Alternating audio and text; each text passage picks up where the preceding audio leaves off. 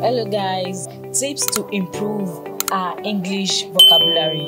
English language can be very difficult to learn. There are 4 English skills taught in schools to improve our English learning. They are reading, listening, writing, and speaking. Without these 4, we cannot do anything in English. These 4 are the 4 basic things to make use of whenever we want to work on English vocabulary. Here are the ways we can improve our vocabulary. 1. Develop the habit of reading books. The first thing to do is you develop the habit of reading books, novels, magazines, because vocabulary building is easier when you encounter words in context.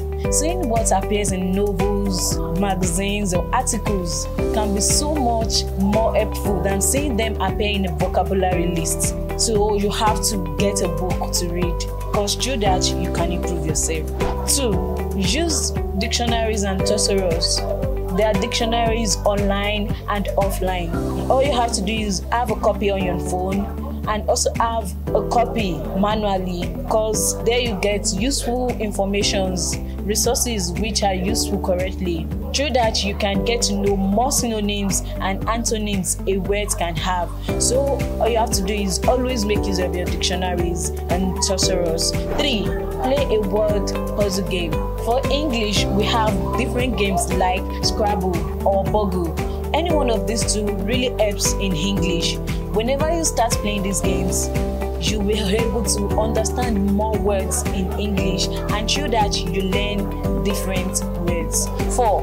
Use flashcards. A quick way to build a large vocabulary is to learn some words through flashcards. In today's digital age, numerous smartphones applications make memory card convenient and easy to organize. It makes sense to aim to learn a new word every day. You can always go further, but it may not make sense to learn dozens of English words a day. 5. Follow the word of the day feed. There are different apps nowadays in which they feed us with new words, daily advice. All you have to do is get that kind of app on your phone, which will help you every day, give you a word every day, which you sit down and assimilate, know the meaning of the word, and also know what the word is used for. 6. Use mnemonics. Mnemonics is a form of word association that helps you remember the definitions and proper usage of words. For example, like stoic, which means trying to win influence over by flattery. You have to break words into segments to know what they all stand for. The word obeys. The first thing is obey, O-B-S-E, which begins obeys. You have to know the meaning of that.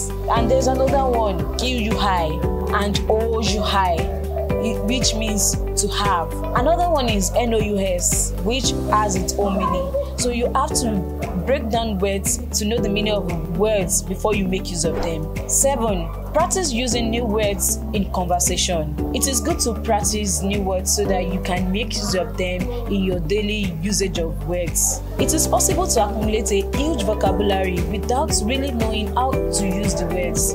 This means you have to use your own personal dictionary.